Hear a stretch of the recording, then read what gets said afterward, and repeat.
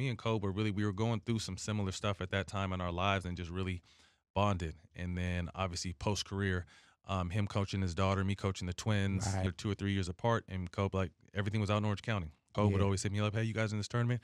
What time the boys play? Sometimes big, and this is when the twins were like 8 years old. Kobe would come 2 hours early to watch the twins play. We play at 9, they don't play till 11. This dude would come 2 hours early to watch some 8-year-olds play. Right. We got video of it. It's crazy. He met Ashton, and Ashton was a week old. She probably shouldn't even had him out the house, but he met Ashton and everything. We got that on video. Then right from the twins game, we go watch Gigi play. You know what I mean? So I think from competitors to teammates to brothers to like real brothers. You know what I mean? He used to always send the twin shoes every time they dropped. So he was Uncle Kobe.